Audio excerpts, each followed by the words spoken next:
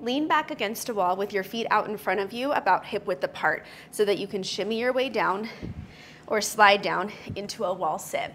At the bottom of the wall sit, aim for a 90-degree bend at your knees and at your hips. Glue your lower back and head into the wall so you've got this tall posture and brace your core. From here, hold and now lift just one heel up and hold. This is a B stance wall sit.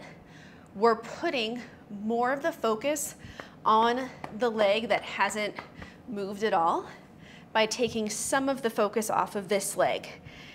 And hold for the allotted duration, then you'll switch sides and focus on that other thigh. Woo.